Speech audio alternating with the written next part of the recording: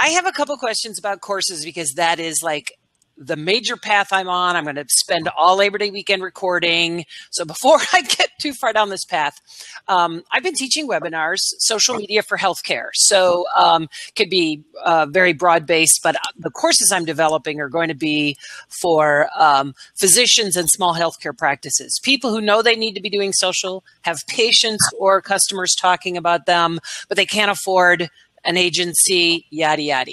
So it's social media training, but it also has an appreciation of HIPAA, privacy laws, some of the things you can and can't do in the healthcare space. So having done predominantly hour-long webinars, and I have done a course LinkedIn for healthcare to kind of test the waters of doing a lot of smaller pieces. Have you got any advice on how you would take big content and then break it down? Is there an ideal length, 3 minutes, 5 minutes, 7, 8, 10, for these pieces as you build your modules? That's a good question. Do you want me to start, or you want to take that? You're up. Go ahead. So I was going to say, like on Udemy, it's like what 3 to 15 minutes is what they have specific requirements, and I personally would say that the shorter amount of time, the better. So I think that for me, as far as like learning, and even when it comes to books, now they're talking about shorter Kindle books are kind of the in thing. So I personally would say the shorter your lectures are, the better off you are. But somebody else might have a different answer. Yeah, and on that topic, Janet, I would say we have to be very objective based. So think of this broad range of courses that you can produce, and then chop them up into objectives that medical professionals would want to learn. I don't know what those objectives are, but maybe one of them, what might be, the proper setup of a Facebook page for medical professionals.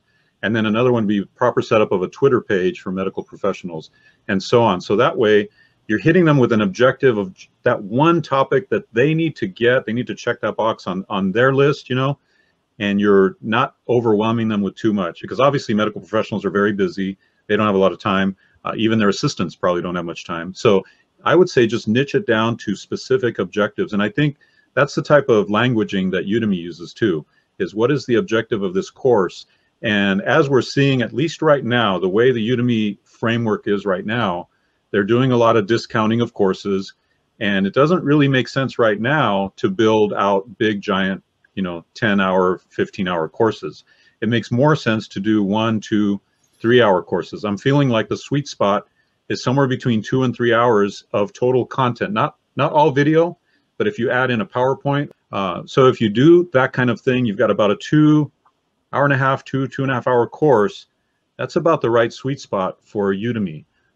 Anything above that, and you're wasting kind of your own resources, and anything below that, and it doesn't look to Udemy as a quality course. Udemy has guidelines as to what they consider quality course, and part of that, from what I've seen across 30 courses and across my studying, like I've been studying this stuff voraciously, is they want to see a certain length, and I think that length is about 2 hours.